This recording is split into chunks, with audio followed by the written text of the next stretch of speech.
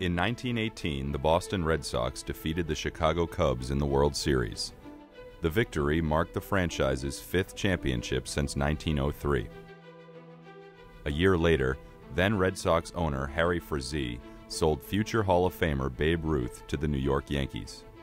Ruth became the game's greatest slugger, and the Red Sox infamously entered a championship drought. It's a home run for Bucky Bennett. Behind the bag, it gets through Buckner. Boone hits it to deep left.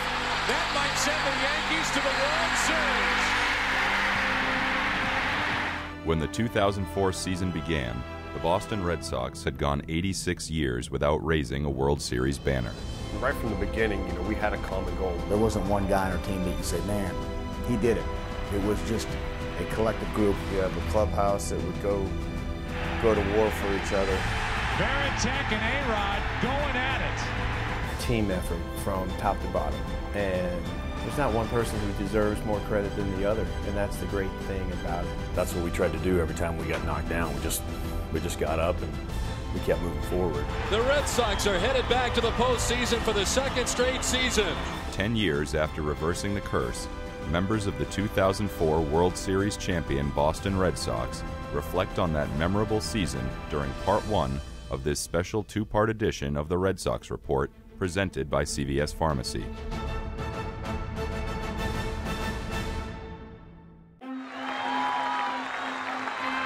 Ortiz lifts it in the air to deep left field. Looking up, it is gone! Red Sox win 6-5. Walk-off home run for David Ortiz on a magical night at Fenway. In 2003, Red Sox Nation believed they had the team to finally break the curse of the Bambino.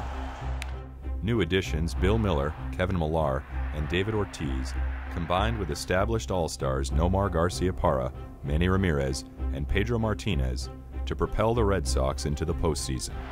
Bases loaded, 1-2 pitch. Strike three called, and the Boston Red Sox have come from behind, trailing 2-0. After defeating the Oakland A's in the first round of the playoffs, the Sox faced off against their storied rivals, the New York Yankees. It would take 7 games to crown an American League champion, and the Red Sox had the lead late in the deciding game. A flare into center field. Out as Walker won't get it. The base running of Matsui. He comes home. Nobody covers second. Tie game. The game remained tied into the 11th inning. Boone hits it to deep left. That might send the Yankees to the World Series. Boone, a hero in Game 7. There was nothing like walking out the field Game 7. First of all, we give up the lead. Second of all, we're in a battle with Mariano Rivera, and then it's like Wakefield comes in. I was just throwing balls down to my infielders, and I one-hopped the dugout, and it was like coming down, balls in, first pitch, boom, devastating. I just remember, though, losing and going into that locker room, and it, without question, being the most low, somber place I had ever been in. You would have thought that somebody would have just come in, or one of your teammates would have died. It felt that heavy. Probably a lot tougher for me than the team to put that loss behind me, but didn't know how the fans were going to react. But I think the group of guys that we had, 80% of us, it was the same team going in 2004. So you have to go through those miserable times in sports and the struggles to enjoy the good times. That offseason, the Red Sox front office quickly turned its focus to 2004. And now it's my pleasure to introduce the newest member of the Boston Red Sox, Curt Schilling. I like the thought of 35 starts with no let-up emotionally. I like the thought of pitching in the biggest rivalry in sports in front of some incredible fans. In addition to trading for Curt Schilling, the Sox also signed free agent closer Keith Foulke. Red Sox Nation was again cautiously optimistic as spring training approached. When you looked at where they ended 2003 and what they did to make the team better in 2004, you knew that the potential was there. Then at that point, though, you're still fighting history, you're talking about the curse, and you've got all this talent that's rolled through Boston year after year, decade after decade, and you think, when's it finally going to break through? When's this finally going to happen?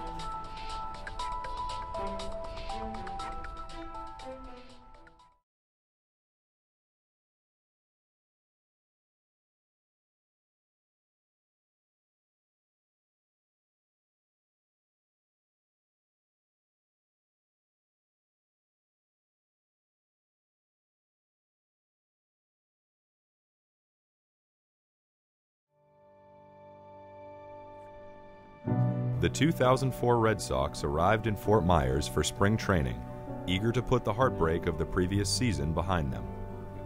Game 7 is over. We lost it. We didn't win. You know, that's all of it. But, you know, again, this game's built on failure, and you want to try and take the positives out of everything. We kind of took the loss as kind of a motivating factor, knowing how far we had gone in 2003 and how close we had come. We just kind of looked at each other and said, you know, as far as we went that year, you know, let's see if we can go even farther in 2004. And I think putting 2003 behind us was done by the time spring training started.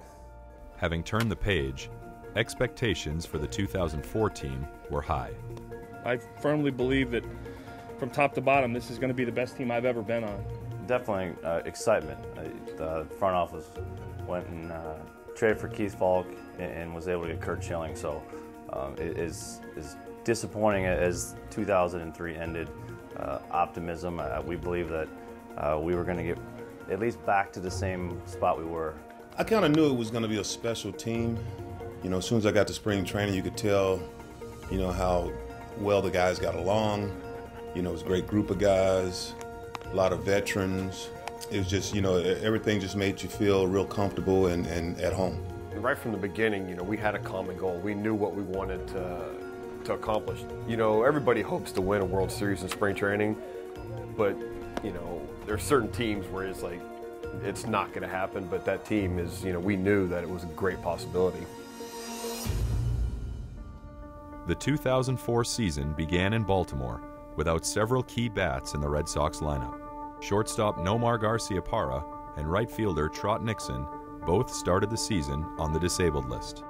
When you're a player, obviously, you want to be there with your teammates. You want to kind of be in the thick of things, be in the games, do whatever you could do to help the team win, whether it's being ready to come off the bench at some point or going out there and doing your job on the field and starting the game off. But for me, it was very difficult.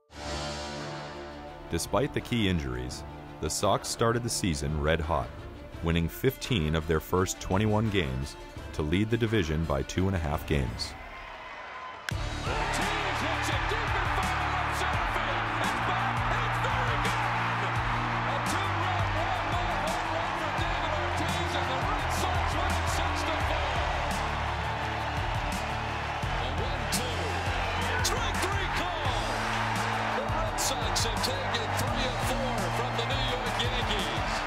As the calendar turned to May, the winning ways wouldn't last. The Red Sox opened the month on a 5-game losing streak, but bounced back, winning 4 in a row. Line to right field. That will get in for a hit. Gonzalez moving over to the wall, has to get by him and down the line as Pokey Reese is still running. He can run it. He's got a chance to come all the way around.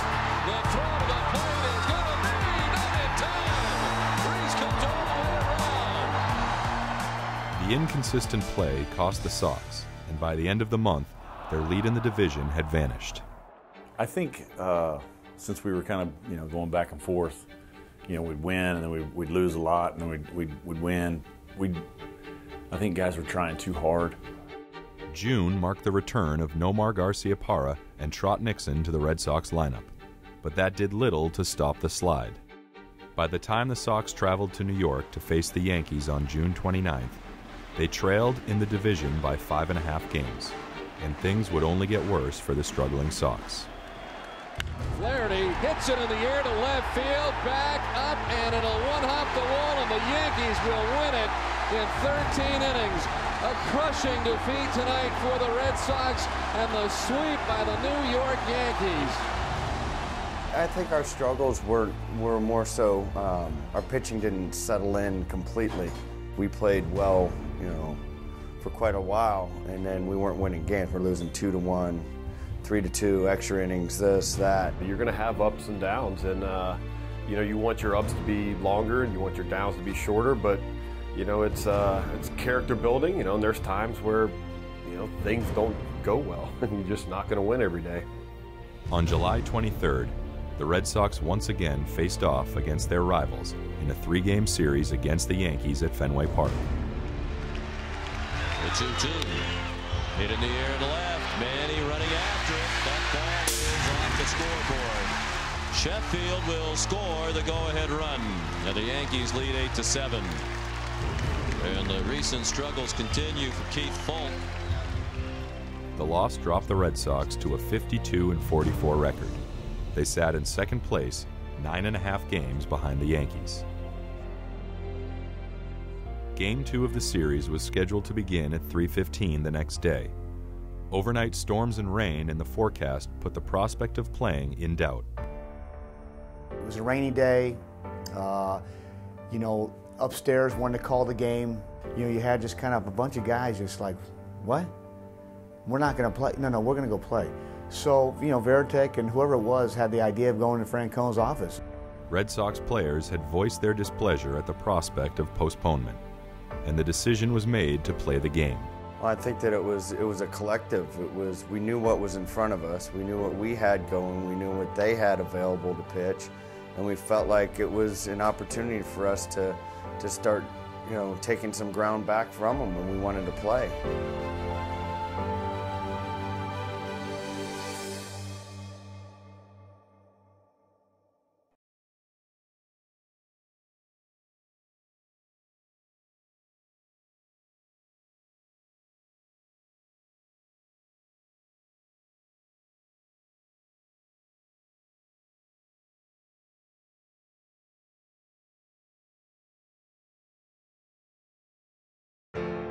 Rain and dire field conditions nearly postponed the July 24th Red Sox-Yankees game. First and third, nobody out. After an uneventful first inning, the Yankees scored twice in the second and added another run in the third. That's up the middle. Bellhorn will step and throw. Double play, but the run scores, and that makes it 3-0. With 2 outs and no one on, Alex Rodriguez stepped up to the plate. So here you are, you got Bronson Arroyo. He's 112 pounds wet, 6'1", blonde-haired, blue-eyed Cuban young man. Throws about 87 to 90, maybe max. Hits Alex Rodriguez with a little breaking ball. Alex Rodriguez is drilled, and to me, Bronson was pitching inside, and you're supposed to pitch inside. I mean, the scouting report on Alex is. He's got a hole inside. Didn't do any damage, but I think he was irritated that he thought maybe there was some intent there. So he said, throw that over the plate. And I was just kind of slowly walking towards him and the umpire to get another ball and just kind of smiling, and he said, throw that over the plate again. And after he said it the second time, then Veritek basically said something. I couldn't hear exactly what he was saying, but it was along the lines of, just go down to first base and shut your mouth. Something told me that Alex didn't know much about Veritek, so you back a dog into a corner, you better be ready to fight. He says something to Bronson Arroyo. Tech did exactly what he was supposed to do. He gets up and gets in between the pitcher and the hitter, and then it obviously just all hell broke loose. And here we go. Veritek and A-Rod going at it. Just part of the game. He felt he got hit. He was going after Bronson, and yelling at Bronson, and I got in the middle of it. Simple. Schilling is right in the middle of it. Now another fight off to the side. Millar is in it. Nixon is in it. We got there pretty quick, and so it was still pretty heated. And you get that many big guys dancing around. It's you got to kind of head on the swivel. And I think that's what made our rivalries, unique, is that we fought a lot, and I think there was that respect because we were so opposite and different of each other, but yet there was that edge, and it wasn't just the two cities, it was from the two teams, and that's basically what happened. Following the bench-clearing brawl, the teams traded leads. The Yankees were ahead 10-8 in the bottom of the 9th inning. Ruben Sierra makes it a 2-run Yankee lead. A long day. A lot of runs being scored on both sides. And finally, they take the lead. They have, they're studding the game, and everybody knows what a phenomenal job he has done over and over. And now Mariano Rivera. Mariano Rivera entered to close out the game for the Yankees. A flare. It's a one-run game, and the tying run is on. After the Sox scored once, Bill Miller stepped up to bat representing the winning run. I remember Billy coming to the plate, and I think, Billy had already had some success against Mariano, and I just felt like something good was going to happen. Now Miller's sitting on a 3-1 pitch. Driven in the air to deep right field. Back is Sheffield. The Red Sox win it. I never assume it's gone just because, when you're 5'10", about 185, you don't assume that balls are gone at all, ever. So, you just run your butt off, and once it's over the wall, then you can slow down. Yeah, I was in the locker room, and there was a bunch of us in there because the fight had really kind of stirred some stuff up.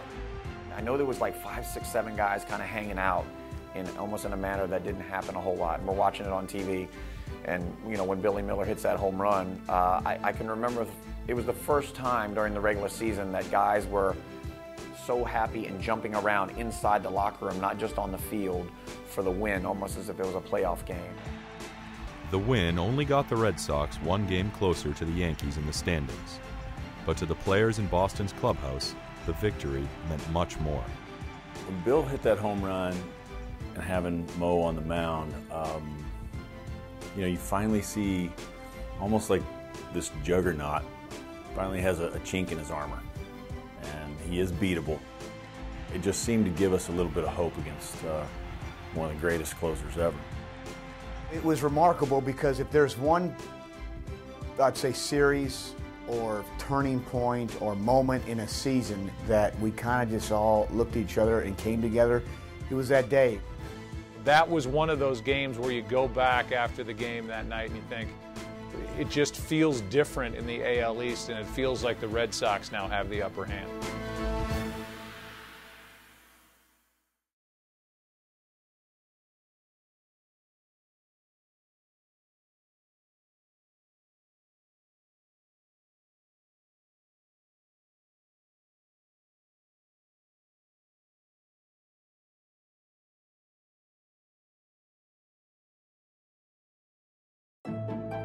After winning 2 of 3 in a late July series against the Yankees, the Red Sox embarked on an 11-game road trip. The day before the non-waiver trade deadline, the Red Sox began a 3-game series in Minnesota. It was a weird atmosphere in the clubhouse because everyone didn't know where Nomar was going. They didn't know if he was going to get traded, if not traded, and Nomar being such an amazing Boston Red Sox player for so many years, it's weird.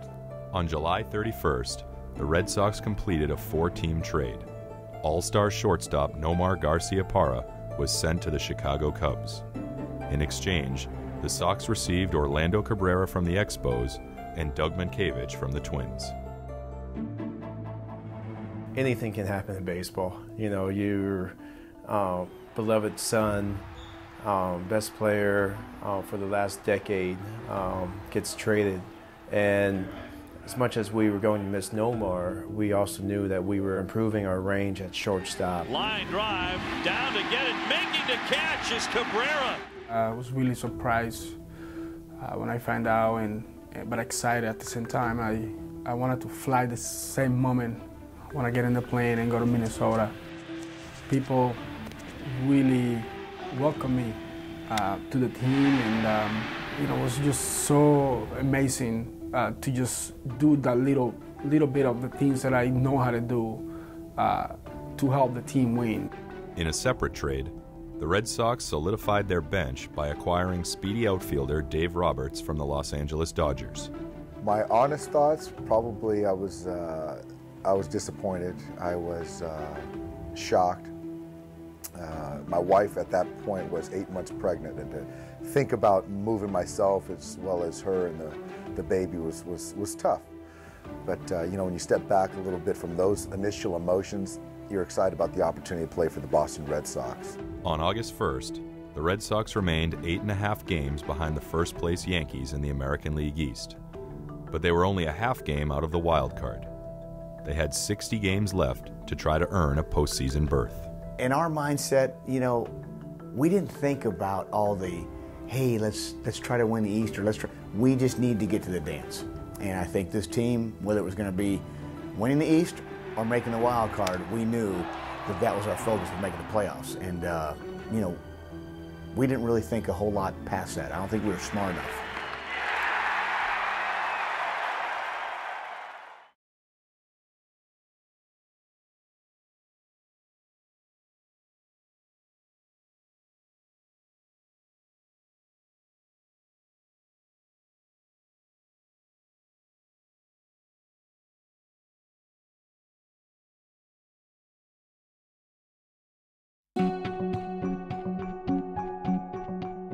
Two weeks after a dramatic roster shakeup, the pieces finally came together for the 2004 Red Sox.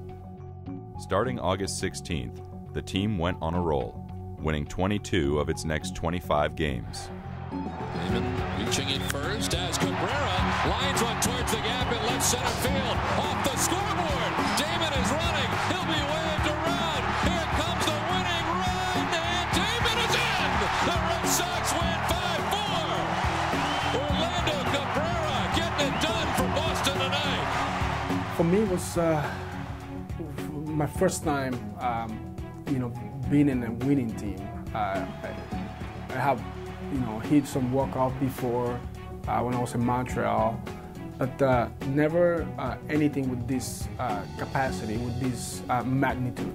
The streak gave the Red Sox a 5-game lead in the wild card standings and brought them within 2 games of the Yankees for first place in the American League East. The Red Sox have swept the Detroit Tigers. On Friday, September 17th, the Sox traveled to New York with a chance to cut the Yankee lead in the division to a half game. A-Rod will hit it to deep left field. That ball is gone. The home runs just keep coming for New York. Their 4th home run of the day. This one is a 2-run shot, and the Yankees go on top